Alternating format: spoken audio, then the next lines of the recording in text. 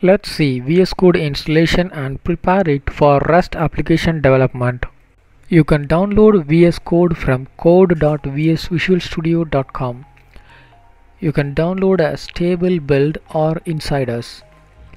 There is some other options are available. I used Windows. See, for Windows it shows stable for user installer, means VS Code install only for current users app data. But now I want to install for all users. I want system installer. Then only I can have only one installation and all user can use the single instance. So I go to other downloads option. Here it shows all options for x86, x64 and portable installer zip format. I choose system installer for x64 and downloaded it.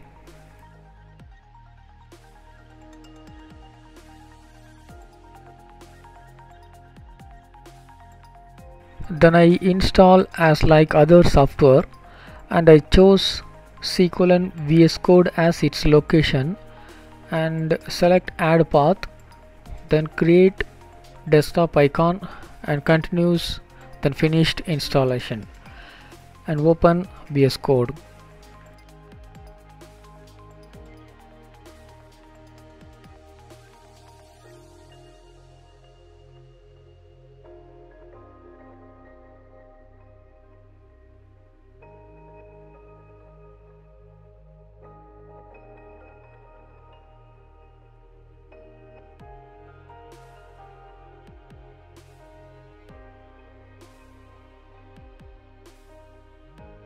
Now VS Code is open and shows get started page. It shows 4 modes: dark, light, dark high contrast and light high contrast.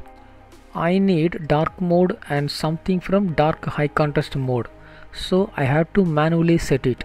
Now I choose dark mode. I open a Rust project. It asks trust dialog. Then I select trust and continues.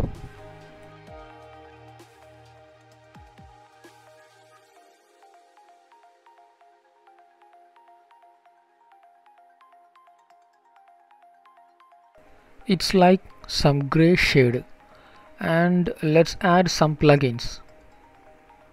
Before that, let's check the Rust version. We have 1.66.1.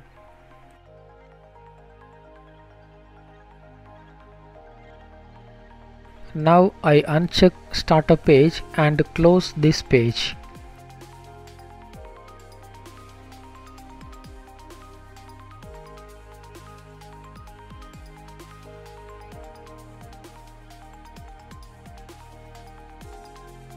First I enable screencast to show what keys I pressed. Then I set font size to 36 and vertical offset to 10 and keyboard shortcut format to command with group keys.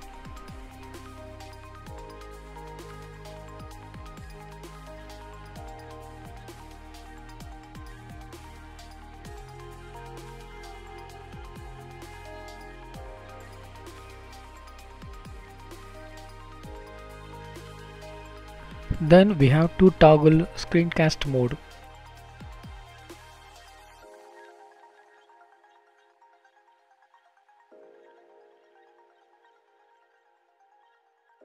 See, here it shows all keys I typed. Here I want to show only keyboard shortcuts which I used, not all keys I typed. So I select only keyboard shortcuts. Now check it. See, it's not showing the keys which I typed in editor, but it shows backspace key and Ctrl S keys.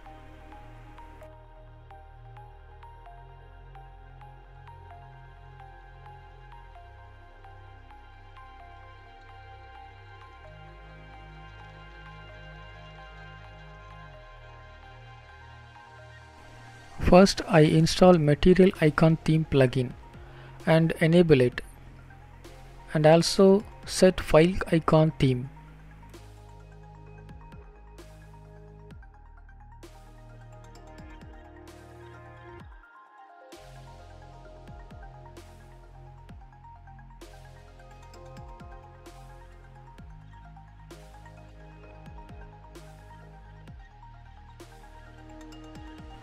Next, I install reload plugin. This is useful. Sometimes we need to close and reopen the IDE. At that time we can use reload plugin.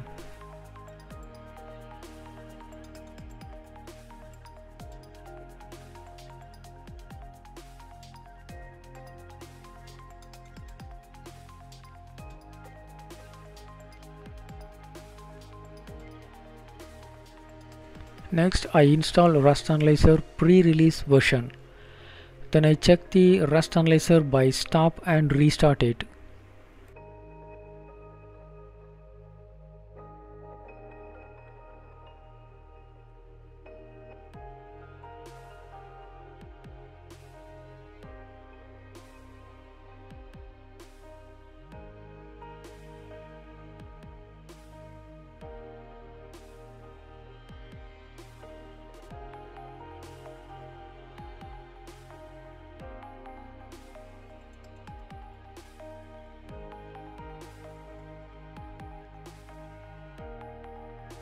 Next, I install even better TOML plugin.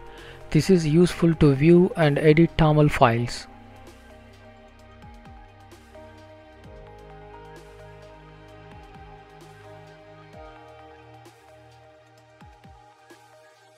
Then I install crates plugin. This is useful to add crates with specific version and get information about updated crates and new release.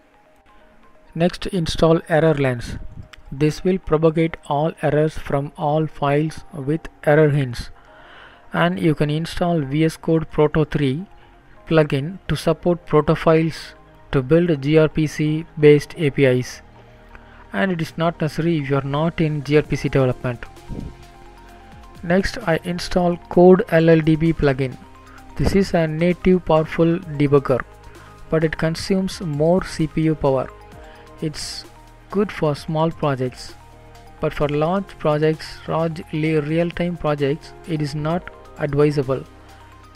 Instead of that, you can use cargo build for specific crate, because Rust Analyzer also runs aside. These are enough for Rust development. And I also install Emoji Sense to get some emojis at free time.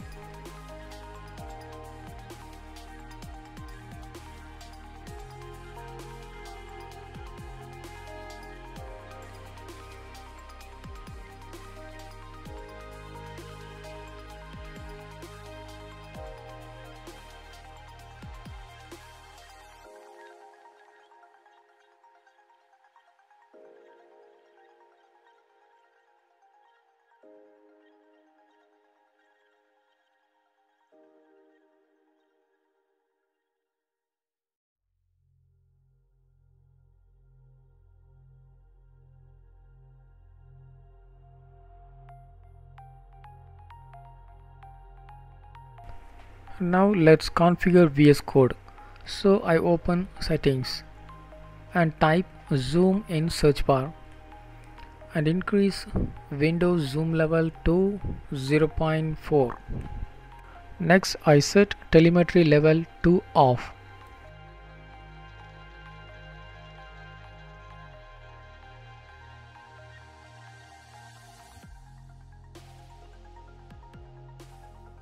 Next, I want to set terminal default profile to command prompt, but it is not in the list. So I try to set it by another way. Open terminal by pressing Ctrl+ and open the terminal setting configuration menu. Select default profile. It shows command prompt, git bash and PowerShell. I select command prompt. You can select as your wish.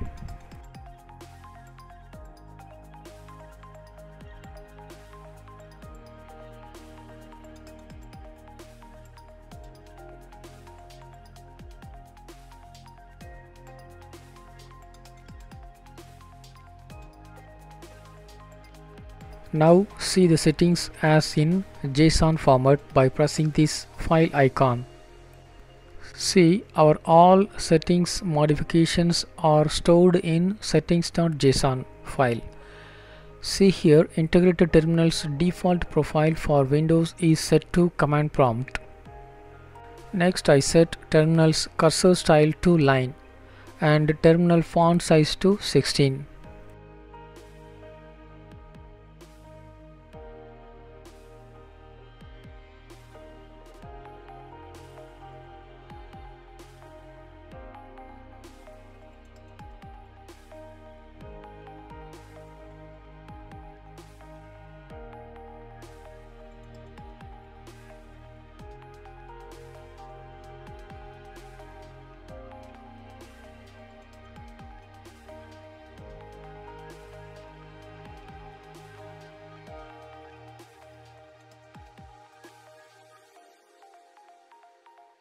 Next set editor font size to 16. You can set all these options from settings page also.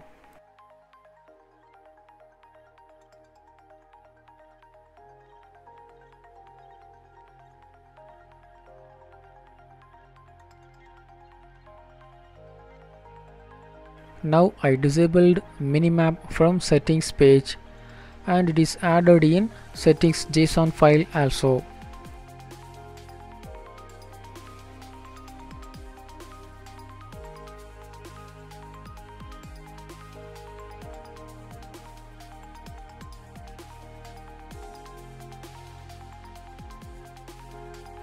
Next I set true for bracket pass guides. See, now I set false for it and see the bracket guide in main.rs. No guides found for matching brackets. And then I set it true and see file main.rs, the brackets are matched with yellow guidelines.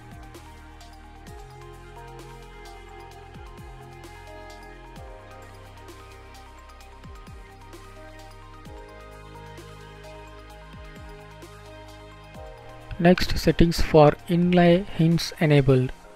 I used to set it by off unless pressed. See the changes in main.rs. When I pressed Ctrl Alt, the inlay hints are shown in white color near all variable. See here, :i32 and :user is inlay hints.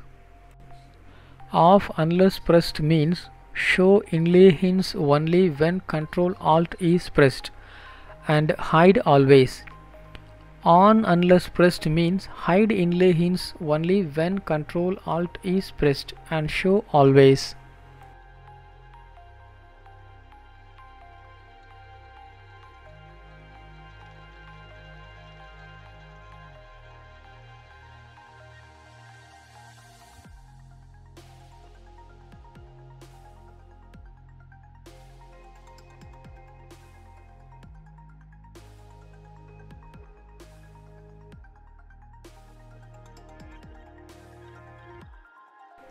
Next, set default formatter as rustlang rust analyzer.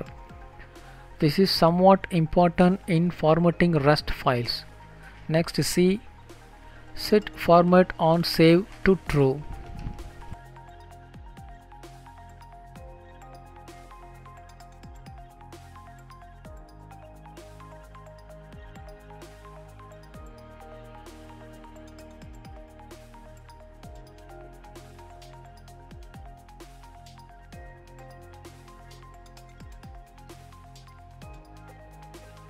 Next, line numbers settings. It has 4 options: off, on, interval and relative. You can set as you wish. The default is on.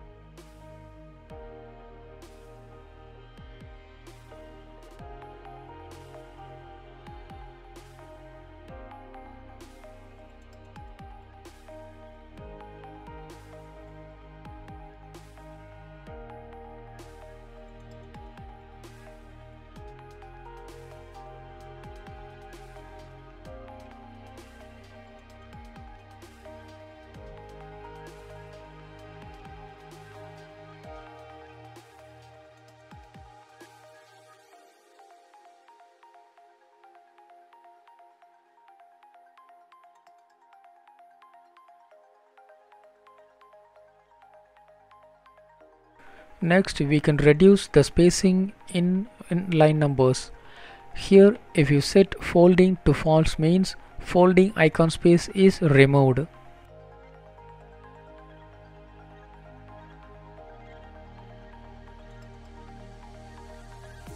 Here I set glyph margin to true, so glyph margin pencil icon is shown.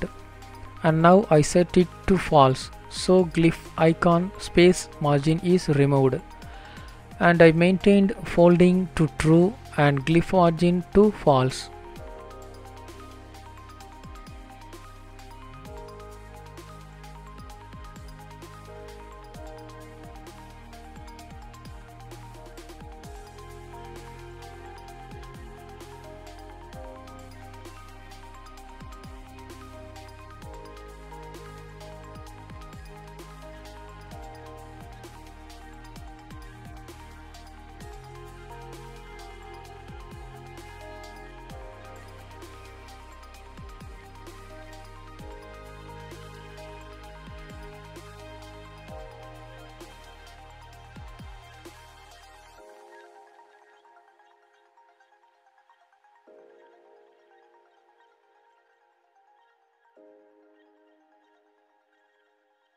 Next, tab sizing.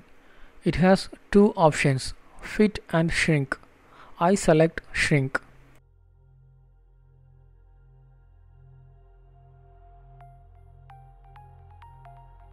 Next, I moved sidebar to right.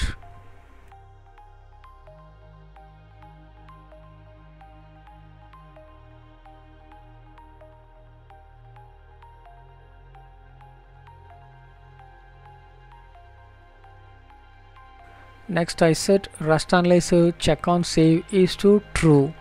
For large real-time projects, it consumes more CPU power and it makes the system slow. So beware of it. Better set it to false for large projects. Next, set Rust Analyzer.check command to Clippy. This is the external one and the check is default.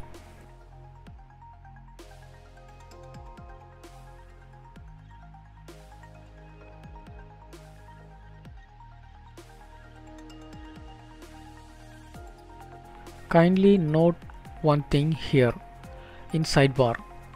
With project files, many unrelated files like git files and images like thumbs.db, and for Rust project the files in target folder are somewhat unrelated, so we can hide it by setting files.exclude option.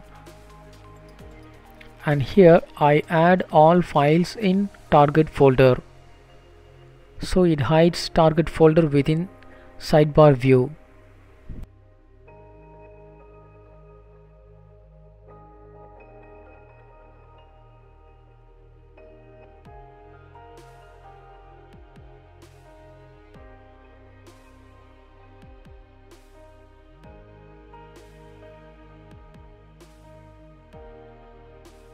Next, you can prevent update for VS Code by setting the following options.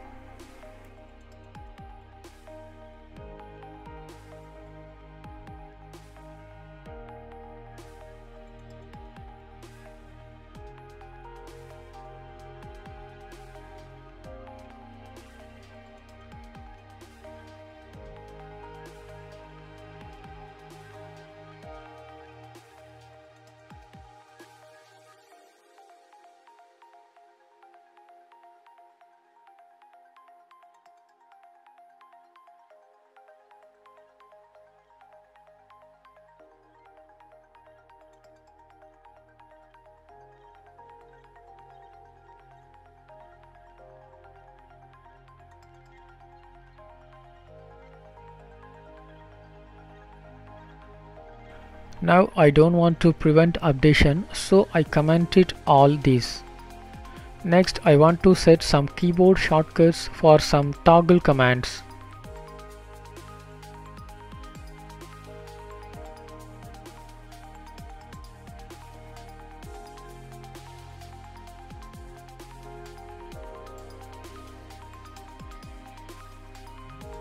First is activity bar. I set Ctrl Shift A B to toggle activity bar, and next status bar.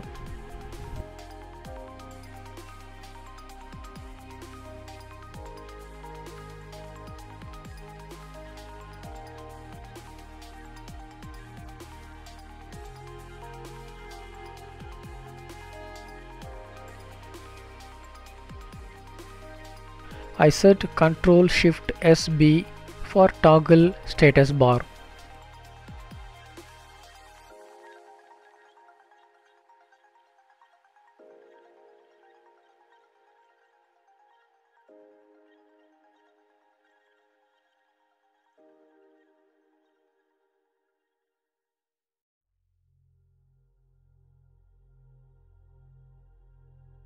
Next menu bar. I set Ctrl Shift MB to toggle menu bar.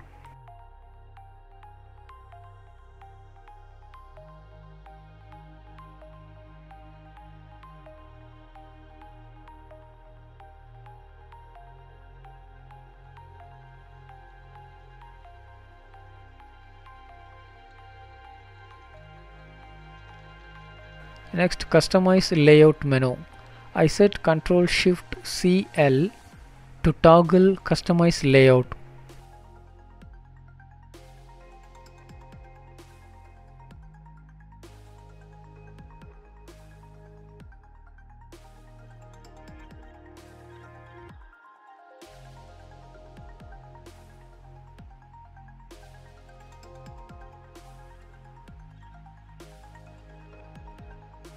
Next, screencast mode. I set Ctrl Shift S C to toggle screencast mode.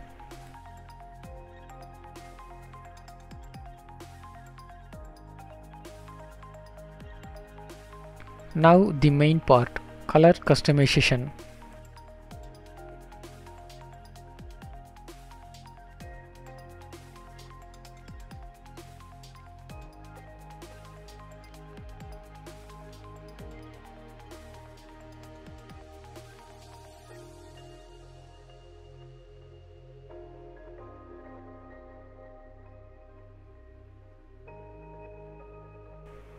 First, I change editor background to black. Then sidebar background to black. Next, I paste some color settings. We will go through one by one. Line 38 and 39 sets activity bar background to and border to black. Line 36 and 37 sets sidebar background and border to black.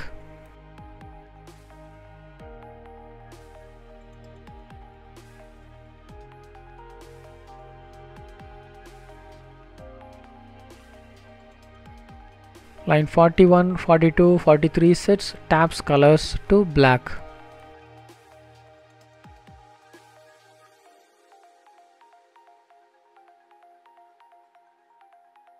Line 44, 45 sets tab group header color to black.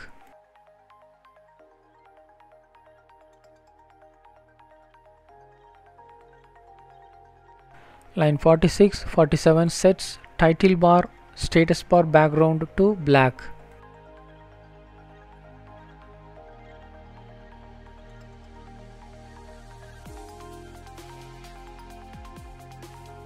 Line 48 and 49 sets inlay hints color.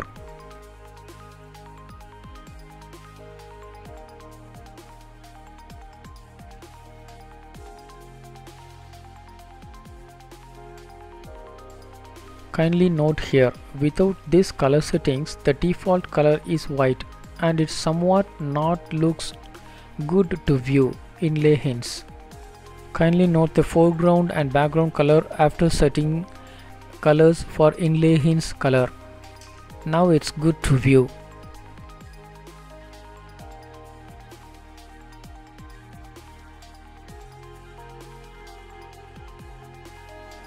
Then menu background and background colors.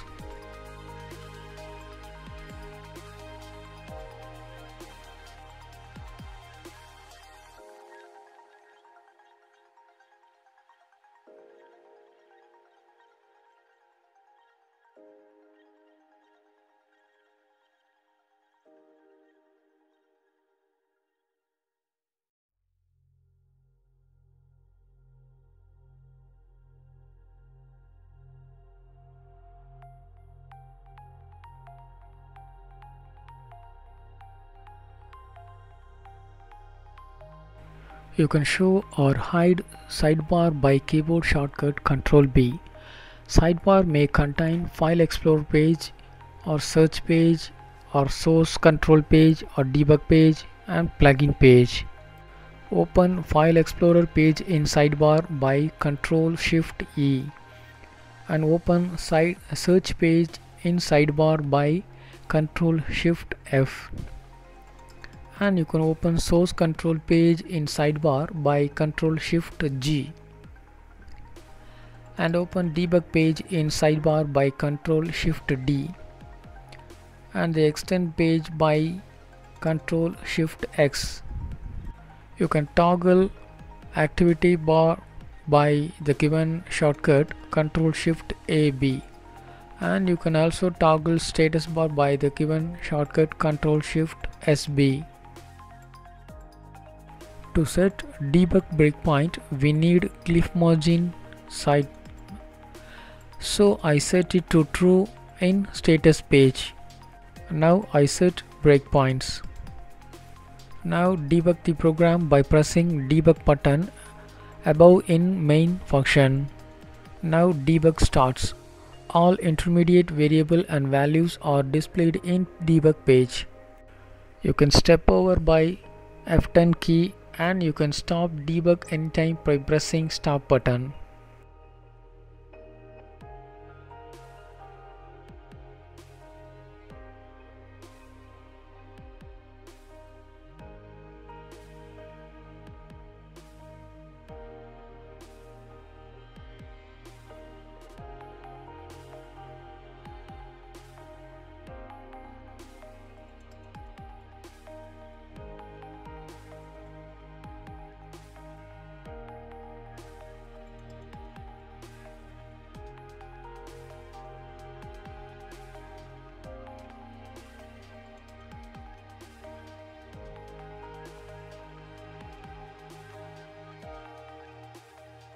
Open settings.json by pressing Ctrl Shift P. Say we installed Rust Analyzer pre-release from extension page, and we can also install plugins in offline mode also. So for that I open Marketplace of Visual Studio. Here I search for Rust Analyzer and open its page.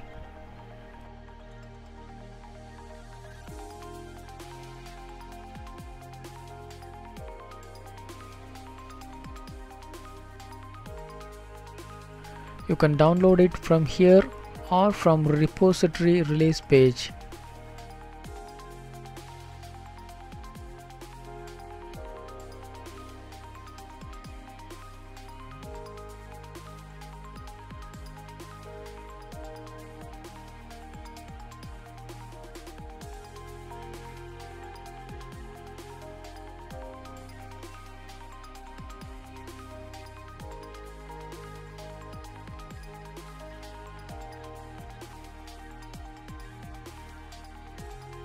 I downloaded stable release of Rust Analyzer plugin for Windows.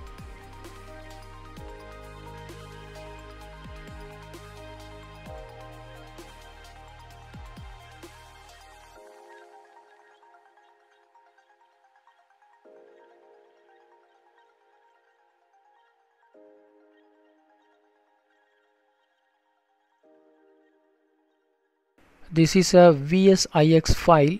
We can install it by simply drag and drop on extension page. See, now it is installed. See the version 0.3.1369 and we can switch stable release to pre-release version anytime, but it requires reload.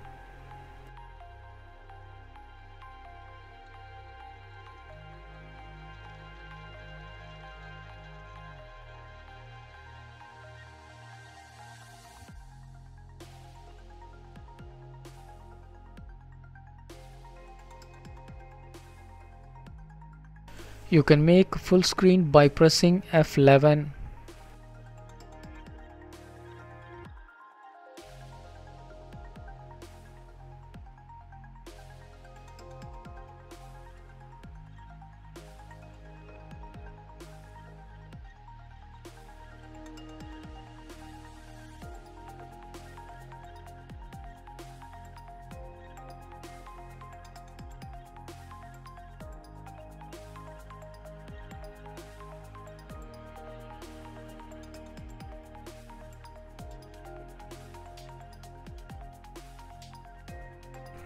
Thank you.